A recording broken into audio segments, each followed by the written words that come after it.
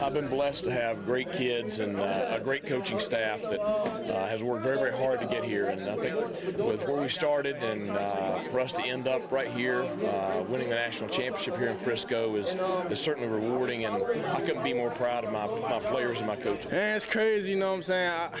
Honestly, it really hasn't hit me like hard yet. I'm going to start tearing up in a few minutes, but it's just crazy, man, thinking about it, you know what I'm saying? We thought about this during camp.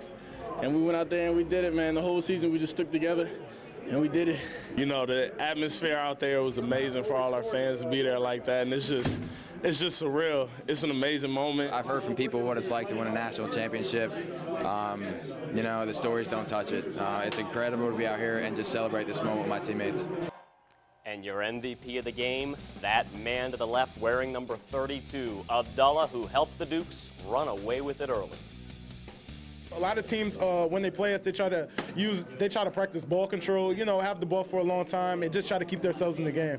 So the fact that we went up so quickly at the beginning of the game meant that they had to play catch up. That's hard for teams to do, especially teams that can't score in bundles at a lot of time like we can. They can't keep up, so it was definitely beneficial. We number one, man!